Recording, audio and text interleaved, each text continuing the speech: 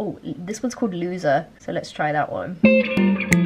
Hey everybody, and welcome back to The Average. Today I'm really excited because we're going to try out another art supply. This time it's the world's coloriest watercolors by Stuart Semple. These I've had for a while and I'm really looking forward to trying. They're supposed to be really vivid watercolors, and I thought it would be perfect to try these out with my new idea for my new comic, where if you guys have been following me, that it's in sort of a 1950s motel. That's like the main place it's set, so I want to try and draw another motel like I did with my gouache and see how it turns out, because these are so vivid and colourful, and I really like that juxtaposition like of horror, but also maybe it's quite cutesy. It's a bit of a weird thing, but it's a style that I quite like doing, so I want to try this out, and yeah, let's just get down to it. Okay, we'll just start off by swatching these. This is the same company that I got the glow-in-the-dark paint from, so I'm actually looking forward to this because that glow-in-the-dark paint really surprised me. Here's the palette, and then inside is, ooh, that's nice. This kind of rounded palette box, and oh, you get like a little thing of all the names. So some of these names are quite cool. Zoltar. This is quite a cool setup. It has these sponges. Oh look, it gives you a little water brush, so you can take this outside as well. Kind of slots in like that, so that's nice. So yeah, let's just try these out. I'm really intrigued by that bright pink. I think that kind of pink will be really good for this motel vibe that we're going for this new comic. You guys are probably wondering, yeah Steph, you keep talking about that horror comic, how's it coming along? Well, the truth is that it isn't really. I wrote 10 pages of the script out, and then I sort of got a bit stuck on the story. I've been really busy with work and doing other types of videos and things that it kind of took a side, like a back burner thing, and I'm not really pleased with that, because I obviously, this is what I want to do. I want to make comics, so I'm really making myself a little bit. So I'm trying to get into gear with it. So yeah, I'm really liking these. I just want to get going and drawing really. I'm not a really big fan of doing swatches, but I think they are handy when you're trying to pick out colours for certain things. But I'm more of a just go for it kind of person. I think you guys know that now. Okay, these paints are really interesting. I'm really excited to use them in a proper illustration because they are super colourful. So what I thought I would draw today is something that I kind of doodled out in my sketchbook, and I want to add to it a little bit more, but it's sort of a different view of a different motel. I'm at these beginning stages of the comic where it's fun and you're sort of looking for a style and you're experimenting, and that's what I want to do. I don't want to do the same style that I did my last one in. I know that for sure, because I always really like doing something a bit different. I'm the type of person who jumps from project to project, so when I have the chance to do something completely different, I will go for it, if that makes sense, because it's fun to experiment and not be stuck or constrained,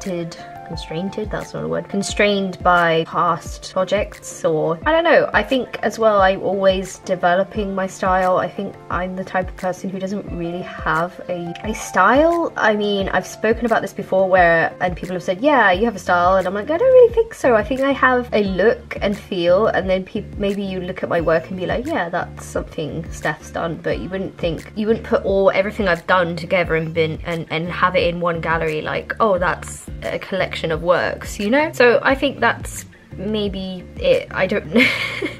Maybe that's the difference in what a style is to me. I think if you can recognize my work and be like, yeah, Steph's done that, or then that is a style, I guess. So I'm probably talking absolute nonsense. I'm just really into the idea of doing a horror comic again. I remember the last one was really quite special to me, and no pun intended, but scary, because I felt like, oh, what if people read it and it's just, they don't find it scary and it's just like, oh, this is rubbish.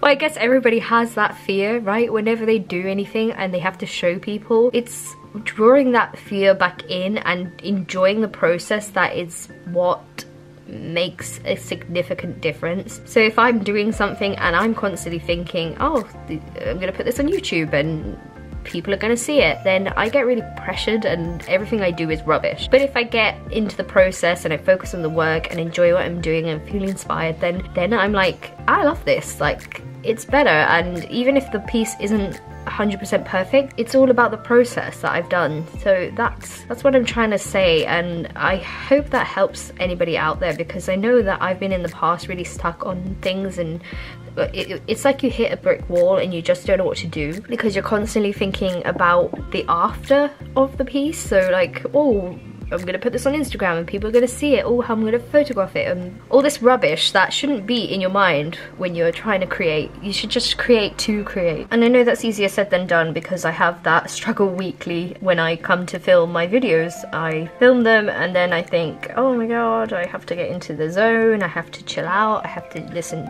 put a podcast on or music or something, and then everything kind of works, and that's just my process now. So I think if you try to block out the pain, it helps, but I know it's difficult, for sure. It's difficult. So let's talk about the artwork a little bit. Obviously it's kind of difficult to paint a similar illustration to what I did with the gouache, because the gouache is so opaque that it's easier to block out colors and then go over mistakes and go over and over, but with watercolors it's obviously slightly different, so the process is a bit different. I would always say watercolor is my #1 art supply. I think I really enjoy using it and being loose with it. As you can probably see, that is just kind of who I am as an artist, and I don't work the way other artists do. I just dive in and go for it and hope for the best and enjoy the process. Okay, let's talk about the watercolors. I think that they're really nice. They are really pigmented and they blend quite well together. I think it's the paper that's making it, like, it gives it a little bit of a texture, but I really like that kind of rough, when you can see that the watercolor is watercolor, if that makes sense. You can see them blending together and the way that the water pushes certain pigments around. I really enjoy that in pieces, and I think it really adds a mood to stuff. As I was doing this piece, I really abused these watercolors as well. I layered them and layered them. It's kind of adding too much to it sometimes. You want to keep it quite simple and plain, but I really like having a lot of textures and work, and I think for a kind of horror image, this works. Oh yeah, I really like the textures and the layers, and I think they really layered quite well considering that they are watercolors and not opaque. I mean, you can make them more opaque obviously by adding more to the brush, but I think they just worked quite well, and I'm really intrigued to use these a bit more. I really like the colors that you get from these watercolors. They are super colorful, as they say, and I think I will be using these a lot more. And yeah, I think the overall painting turned out quite nicely. Would I recommend these watercolors? I think I would. I really like them, and I think they're a great kit. So I think this piece came out quite nicely in the end. There's quite a nice mood to it. I think it kind of suits the horror style composition, and the perspective